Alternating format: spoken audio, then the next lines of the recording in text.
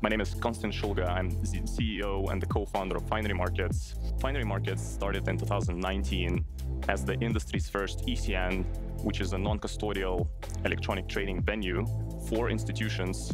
And the main vision behind Finery Markets was to bring institutional market practices into the digital asset space and let brokers, exchanges, and OTC desks get the institutional grade product. So if we describe what sets Finery apart from the competition in the space as the innovative approach, as us being the world's first ECN, the integrity, we don't do any bundling, we don't keep any conflicts of interests. We provide infrastructure and allow our participants to face each other and define their own terms for pre-trading, trading, and the post-trading side. And of course, security.